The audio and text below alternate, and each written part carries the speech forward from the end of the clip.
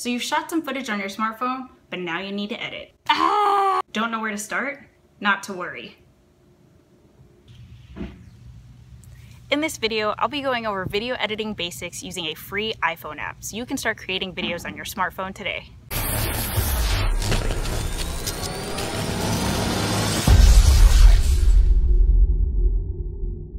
So if you're completely new to video editing, this is for you. It does continue off of one of our previous videos that goes over the top 10 tips on recording video using your smartphone. So I am going to be going over video editing basics using a free iPhone app called Splice. So let's get started.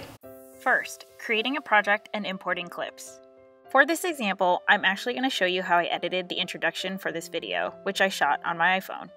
First, you'll want to create a new project by tapping the plus sign on the top right corner. The first time you use the app, it will ask you for permission to access the photos and videos on your phone. Hit OK, and once you do that, you'll be able to access your camera roll straight from the app. Tap the clips that you'd like to use in the video. I had 4 clips total, but I'll select 3 for now. Then tap Add in the top right corner. Here it will ask you if you want to add audio, which I don't, so I'll tap Skip for now. You can always add music later. The project settings screen will pop up next. All you need to worry about for now is giving your project a name. I'll name mine Edit Intro.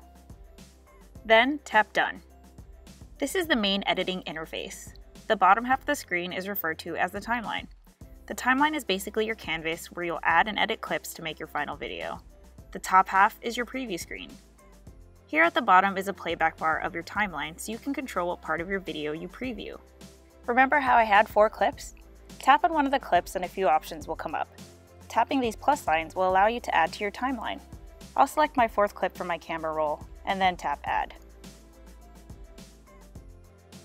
Now I have all 4 clips. Next, trimming your clips. So in this clip, I make a few blunders, which I'd like to edit out. So you've shot some footage.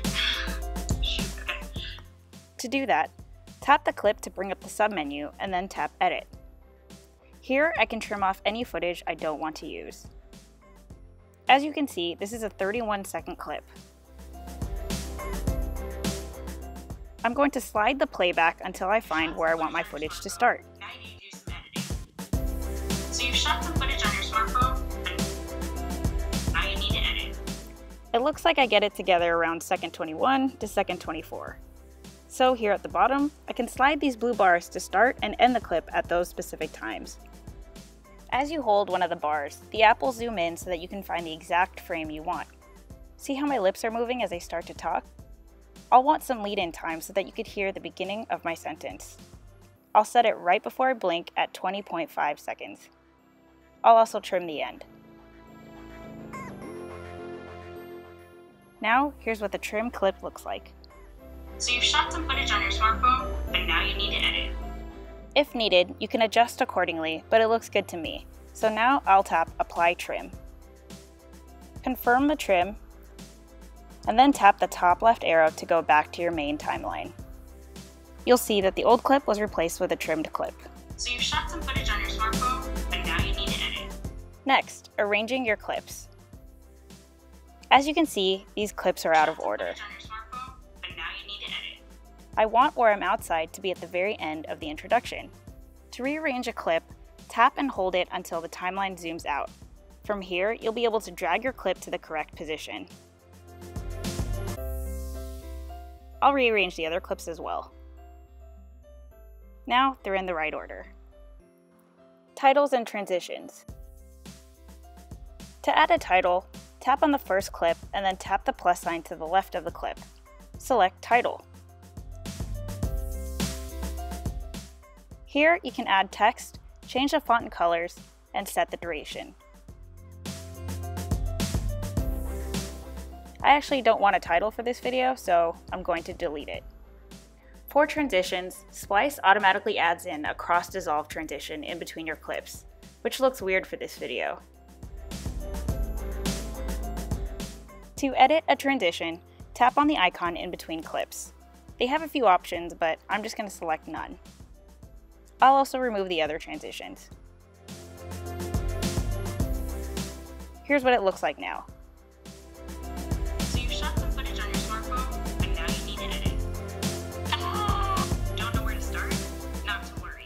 Lastly, GoPro automatically adds a watermark at the end of your project. Unless you want it there, make sure to disable it so it doesn't show up in your video. Finally, exporting and sharing your video. I finished editing my video and now I want to export the file to my phone. To do that, tap the share icon in the top right. Here you can share your clip directly to YouTube, Facebook, or Instagram. If you just want to save the video to your phone, tap Save. Here you can select the quality of the video you'd like to download. I want the highest quality, so I'll select HD 1080p. The export process will depend on the size of your video. Once it's finished, I can check my camera roll to see the final file. So you've shot some footage on your smartphone? Other effects. Play around with the app. It's pretty robust for being a free app. You can check out filters, play with speed like slow motion or time lapses, add music and other effects.